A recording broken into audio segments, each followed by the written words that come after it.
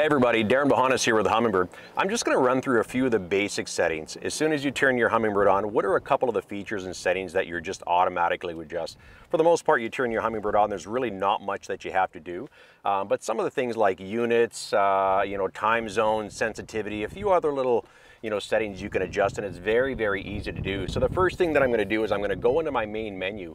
The default setting is actually on angler mode, and what I want to do is I want to set that to custom. Right away, what you're going to see is that it's going to give me a lot more menu options. These are the advanced menu settings. Then what I'll basically do is I'll just sort of start in a sequence. I'll start it with my setup, I'll scroll down, I'll adjust my time zone as I need to. If you hit exit once, it takes you to the top of the screen. Then what I'll do is I'll just keep on working my way to the left here. A feature that I do like to adjust is when I go to the nav tab, there's a feature here called waypoint decluttering. When I'm navigating, I don't want my waypoints adjusted in any which way. I want them to be the actual raw waypoints, not a shrunken down waypoint. Sometimes what happens when you have a lot of waypoints that are clustered together is that it'll shrink them down into a smaller blue dot. I don't want them altered. So for example, if I marked a hazard or a reef, I want it to show that symbol that I actually marked it in. So I like to turn my waypoint decluttering feature off, and then I just leave it. There's nothing else really that you have to do. Then when I go to the sonar tab here, you've got all the other different features. Something that comes up a lot is surface clutter. Now intuitively you might think, well, surface clutter, I don't want any surface clutter, so I may as well just lower it all the way. You don't want to do that. I pretty much always leave my surface clutter at 5, and it's really important to note that, because sometimes what happens, especially when you get into a different type of bottom, soft bottom, hard bottom, is you might get those double echoes, okay? What'll happen is that, and it might not replicate it here, but sometimes what might happen is if we take our surface clutter and drop it all the way down, you're gonna see your depth starting to get a little bit more erratic, okay? So you actually don't wanna reduce your surface clutter. Humminbird is inherently clear, just to begin with, especially on switchfire clear mode, so you don't have to mess around with your surface clutter. Leave it at 5. In many cases, I actually bump it up a couple notches. What I might actually do is move it up to 6 or 7, and then again, leave it. The only time you might need to lower it is that if there's a lot of algae, then you can drop it down a notch, but for the most part, leave it at 5 and don't touch it. Nothing else that you gotta do. Switchfire mode, clear mode, that's basically the filtered mode. It basically gets rid of a lot of the noise and clutter, especially higher up in the water column. So 95% of the time, I'm gonna leave it on switchfire clear mode.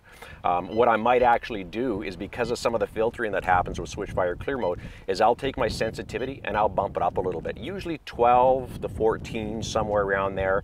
And again, I don't usually adjust it all that much, but when I'm on switchfire clear mode, I will bump up my sensitivity just a little bit to offset some of that filtering. If you're on max mode, which is the unfiltered mode, you're actually going to have to drop down your sensitivity a little bit. So that's one of the things that you may want to keep an eye on when it comes to some of the adjustments. Again, under the sonar tab, when I scroll down, I always like to have my RTS window on. RTS, which is real-time sonar, you can have it on A scope, which is what I like for ice fishing, or if you prefer to have it on the classic screen, always have your RTS window on, because that's your real-time sonar. That's showing you exactly what's happening directly below the transducer.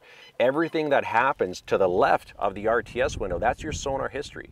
So when people start talking about lag or delay, well, if you don't have your RTS window on, you're gonna get some lag. Because what you're looking at is strictly sonar history. So I like to turn my RTS window on. The other thing that I like to do, and actually just a little tip, if I just scroll, if I arrow up, it'll take you to the bottom of the menu setting there.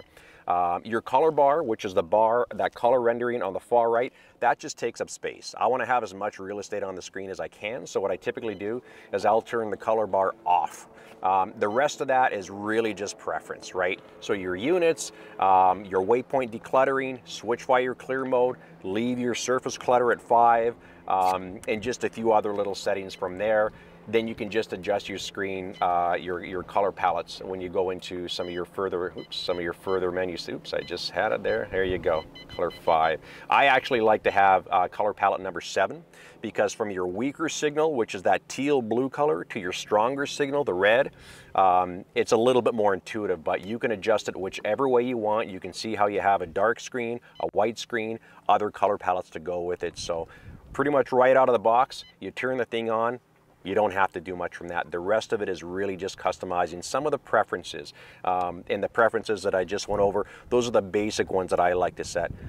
Most of the other things, you don't have to concern yourself with it too much unless you get into some of the really advanced settings. But for 95% of the people out there, again, even me included, those are the basic settings that I use, and I just run with it as is. So very easy to use, very simple.